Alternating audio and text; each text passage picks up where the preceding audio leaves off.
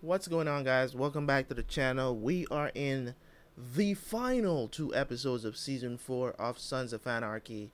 I am curious to see what is going to take place in these next 2 episodes. The question is, did Clay survive the attack from Ope himself? I know Jax was not going to shoot Ope in that situation. You know what I'm saying? Jax doesn't know the whole story, so it's a problem. Ope don't care about the club because, you know, he's on a path. He's on a revenge path. He don't know the full story either. You know what I'm saying? So it's more of like he can't really tell him anything. You know what I'm saying?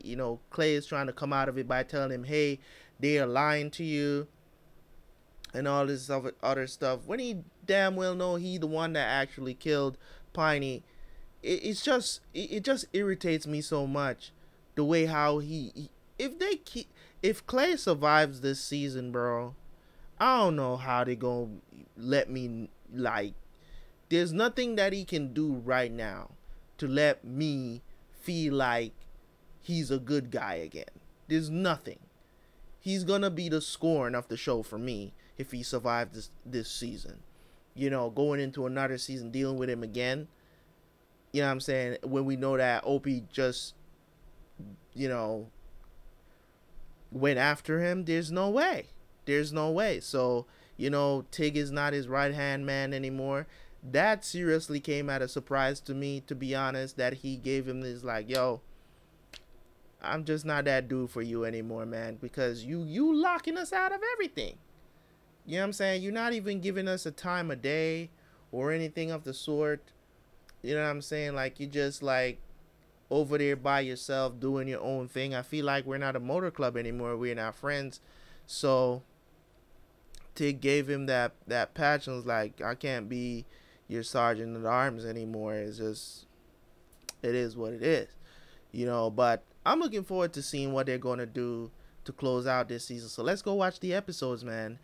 And I will have a detailed review of the season after these 2 episodes. See you guys over there.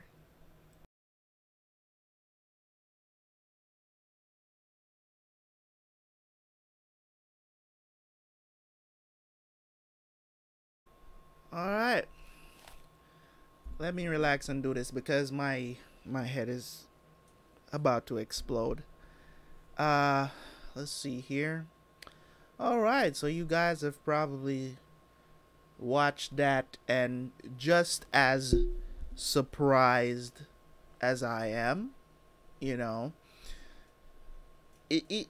this circumstance, the way how I look at season 4, it's a culmination and it ended perfectly.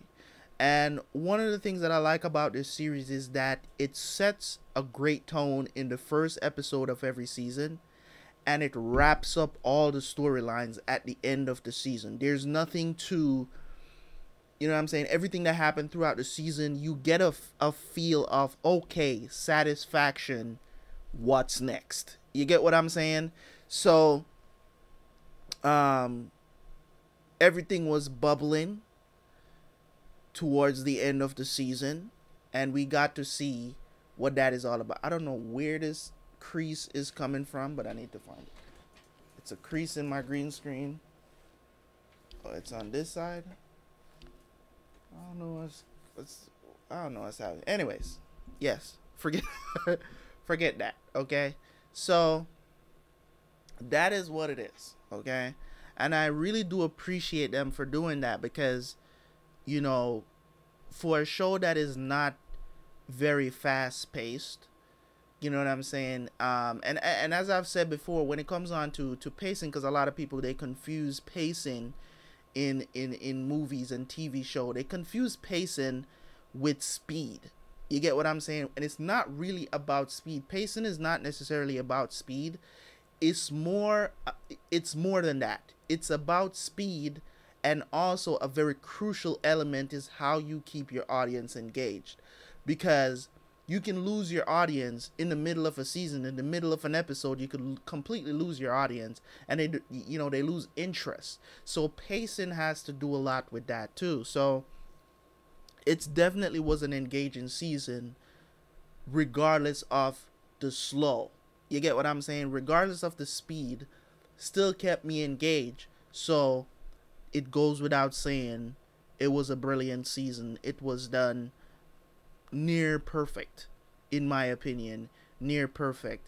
There was some parts that I believe that it's the whole build up with the Rico case.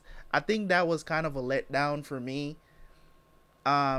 It was surprising. It caught me off guard, no doubt, when it got shut down by them dudes. But it's just that something just did not sit right with me with the whole um them not being able to get that information, because you know so it just kind of didn't sit well with me, and that's why I was kind of correcting myself every time, saying, oh, maybe their man inside isn't, he is, the information is above his pay grade. But then I was also thinking to myself, like, it's a USA.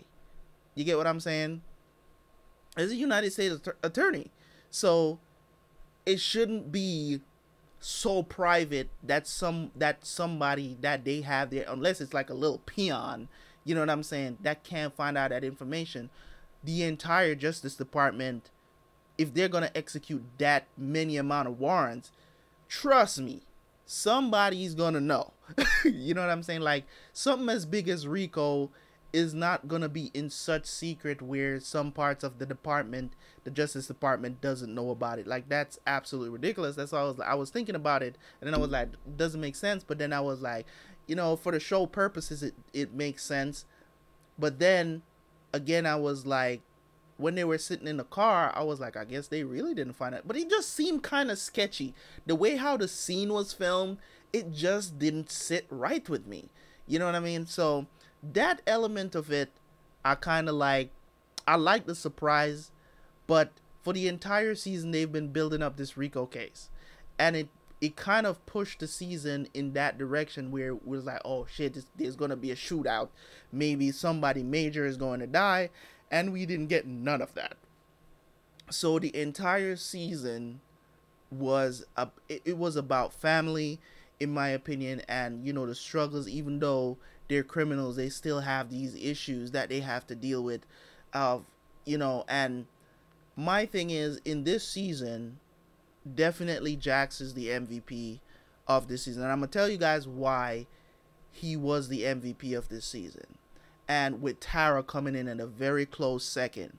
The reason why I like the fact is not necessarily because he had the best acting or anything like that. It's just the story that surrounded him not knowing anything until basically the second to last episode, was very well done. The story pushed Jack's character, you know what I'm saying, to the point where we thought we would never see him find out that Clay had a hand in killing his dad, which I don't excuse Clay for. Clay was the worst, you know what I'm saying, story wise, was the worst. He was the character to hate this season. He was that character. He did everything that you don't want to see any man doing.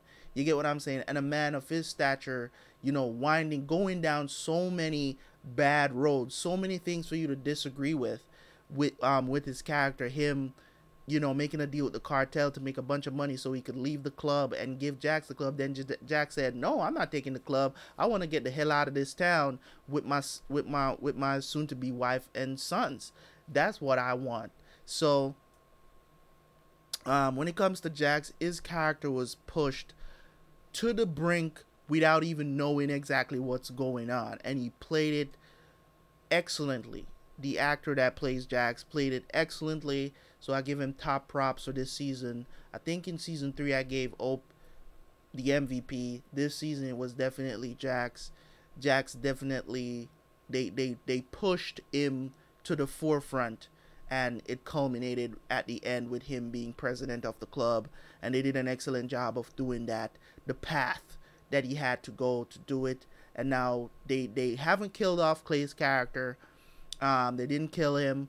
So we're gonna see what that dynamic is going to be like as soon as as when he gets back, when he recovers, and they can push through this deal. You know, with the CIA working with this cartel, they chose a side because it is a war.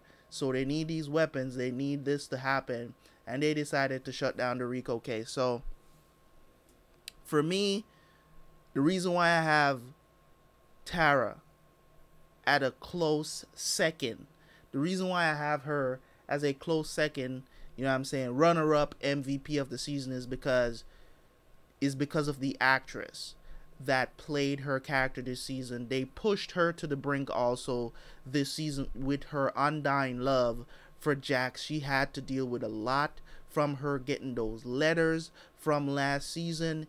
It just, you know, everything just spiraled out of control from what she had to deal with. She almost got killed. She had some of the best scenes in this season with Jax and without Jax. It just, some of those scenes that she did, she just did an excellent job. Her character was pushed, you know what I'm saying, towards the forefront of the series, kind of pushing Gemma a little bit behind the curtains, you know what I'm saying. So I have to give them props in doing that, a very good job of still having Gemma as a extremely relevant character while pushing Tara up into that upper echelon of characters in the show. So I really have to give them props for that. So they did an excellent job with that, of course. So I'm definitely looking forward to seeing season 5. I'm ready to go whenever. Of course, I'm gonna take a week's break from Sons of Anarchy, and then we'll dive into season 5. I have 2 new shows that I need to premiere on the channel. They will be on early access first, of course, but you guys will know. You already know, because I think I announced it on my live stream the other day, where I told you guys that I am going to be doing Westworld and Black Sails. I will be doing those 2 shows, will be premiering very soon. I have not watched the first episodes of these yet, but they will definitely be up and will be running on the channel. Okay, so so my final verdict for the season is definitely, I'm gonna give it a 9.5 out of 10 season. There are things that they could have done better, don't get me wrong. It wasn't a perfect season by any means, but I think the actors pulled off the story that was written for them to portray through these characters. I think they did a very good job. I think there, as I said, there's certain aspects that I think were unnecessary that we could have done without, like the whole Leroy storyline. Like I think the Niners storyline just doesn't add up. I think they're like, they're kind of like extras on the show. They feel like extras, like they just throw them in there anytime they want beef. You know what I'm saying? But I think they kind of set something up for season 5 with this gangster, this notorious gangster, biggest gangster in Oakland. So I think that's going to play a part coming next season. So they set that up, and I see it. But I think, I mean, I don't know what it is, but it's like the Niners are not convincing as gangsters. They're just not. I'm just saying, like, I'm not saying that they're not tough. That's not what I'm saying. I'm not saying that they're not tough and they're not, you know what I'm saying, like they're not from the hood, or you know what I'm saying, they're not a gang. I'm not saying that. I'm saying that they just come off as like they just always kind of like seem like they're in over their heads when it comes on to what they're doing. You get what I'm saying? So they're always like in the background, and you know, to the point of they're unnecessary to the plot. You know what I mean? So I think I think they're gonna play a bit of a bigger major part in season 5 because of what they did at the end there with, you know, this Pope dude died, and I'm not sure, but I think I think it's that biker dude, the black biker dude, from the motorcycle. I think that's who they're talking about. I think his name is I don't remember if his name was Pope or not when he introduced himself, but that's who I'm thinking of, that they could be talking about, dude from Oakland. You know what I mean? So we'll see how it goes. Anyways, guys, that is all I have to say about season 4. Hopefully you guys enjoyed my review of the entire season and what I thought of the characters. I think there's certain things that happen. I don't want to talk too much about Clay. They just did an incredible job, guys, of season 4, and we're looking forward to season 5. If there's anything you guys have to say, leave it in the comment section. Let me know what you thought of season 4 the first time you watched it. Of course, I appreciate you guys as always. Make sure to leave a like on the video, leave a comment, and it's your boy Terabyte Reacts, and we out. Peace.